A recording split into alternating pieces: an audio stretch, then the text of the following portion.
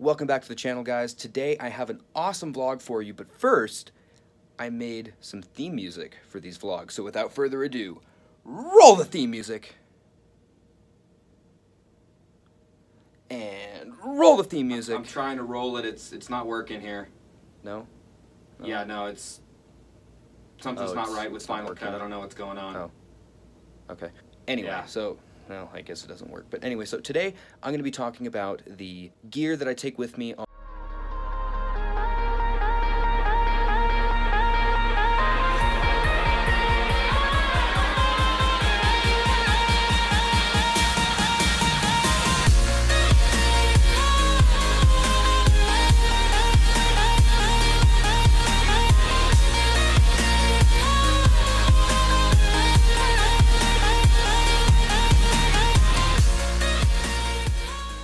Got it.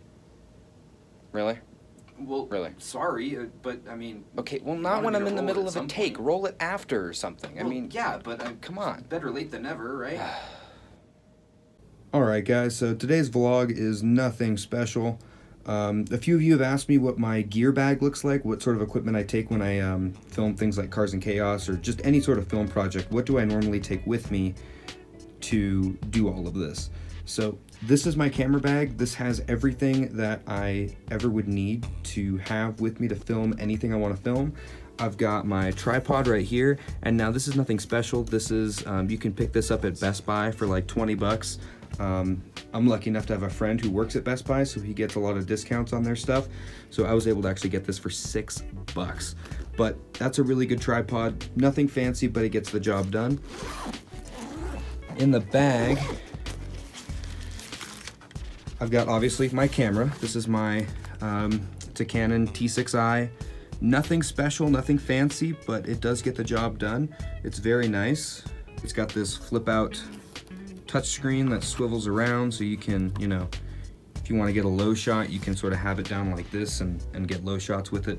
It's just a nice camera, and it's not that expensive. I think you can pick these up now for about 500 bucks with a starter kit. Next thing I have in here is my GoPro Hero 4 Black. This thing is just a great camera to have for putting on cars and stuff to get driving footage and whatnot. I've actually kind of drilled a little hole in the case here so I can plug a microphone in it. And then I've got a suction cup mount for it. I have other mounts in here, but they're just typical GoPro mounts. I don't need to show you those. Suction cup mount works great for pretty much anything. Hoods of cars, windshields, whatever you need to do. I've got my camera charger, obviously. Cable for the GoPro. This is my 28-135 lens. This is pretty much my favorite all-around lens, and I know you camera guys are going to kill me for not having lens caps on this.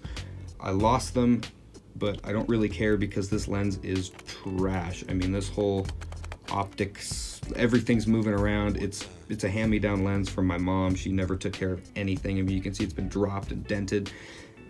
It still works, but I'm gonna pick up a new one pretty soon because the quality is not quite as crisp as even my crappy kit 1855 lens. But for sound, I have just a basic Rode video mic. These are great for just throwing on the top of your camera and getting acceptable audio quality. The key to any video you make, even if you have the crappiest camera, as long as you have good sound, that's already like half the video. You could have the best video in the world, the best cinematography, the best color grading, and if your sound is crap, it ruins the entire video. Whereas you can have a mediocre video, but if you have good sound, it's a lot better. So this is also a must-have. I just keep this whenever I'm filming plugged into the camera at all times. And then for other sound needs, I have this Insignia lav mic. This is really nice. It just clips onto the shirt. You can get good talking audio, whatever you want to do.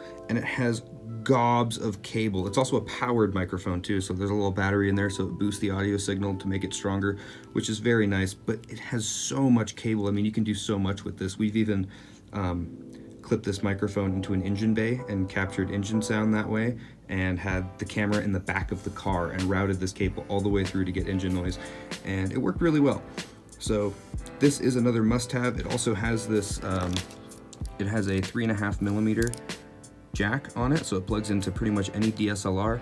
but it also has this awesome USB adapter which plugs into the GoPro. So since I don't actually have an audio recorder yet, I am going to get one, and that will also be in this bag pretty soon. Gonna pick up a Zoom H1 as my audio recorder, but since I don't have that, this plugs into the GoPro, and I'm actually just kind of using the GoPro as my audio recorder, so I can put the GoPro in my pocket and still have good sound with this microphone as well. In here, I've got just some basic things. I've got a little bulb to blow out the, clean the sensor off. Got some cleaning wipes, extra battery for the Rode mic.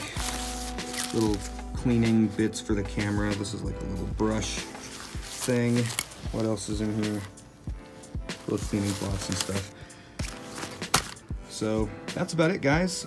Ordinarily too, I also have a couple of macro lenses for my 1855, but I left those in California, but I don't really ever use those. So this is everything that I travel with. It's in this nice little backpack form as well. Tripod just slips in onto the side. Super nice. Another thing that you guys might not think about that I carry with me regardless of whether I'm filming or have my camera gear or not is an iPhone. Now, believe it or not, the iPhone can actually pull in some really good footage. It has a really decent camera on it for what it is. I also have an app called iFilmic Pro, which is really cool because it lets me play around with things like ISO, shutter speed, frame rates, aperture, all kinds of things. There's also some sound settings in there, so it kind of mimics, you know, what a DSLR can do. Granted, it's not as good as a DSLR, but for something that fits in your pocket, it's really not that bad. All right, guys, so there you have it. That's today's vlog, just everything that I carry with me on a daily whenever I film. And to be honest, it's not that much. I mean, that entire bag is worth probably less than $1,000, and that covers all of my optical and audio as well with the microphones and everything. So you really don't need that much to make really good videos, and you don't even need that much. I mean, like I was saying earlier, you can use an iPhone. You just have to be creative with how you get around the limitations of using an iPhone for a video. There you have it, guys. Hope you enjoyed it. Catch you in the next one.